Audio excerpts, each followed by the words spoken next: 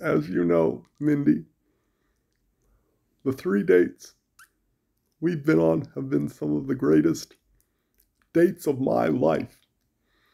And I think that the best way to celebrate Donald Trump, who's going to be our president again, so excited I could practically tap dance. I felt like the best way to celebrate that and to give myself a chance at the VP slot is to get engaged to you. What do you think, Mandy? Mindy? Yeah, sorry, I'm not good with names of people I just met. But, when I looked into your eyes and almost felt marginally aroused, I said, I could be Donald Trump's VP if I just marry this woman. So then they'll be convinced that I'm a straight man who likes women people.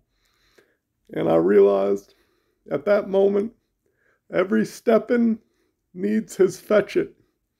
Every shuck needs his jive.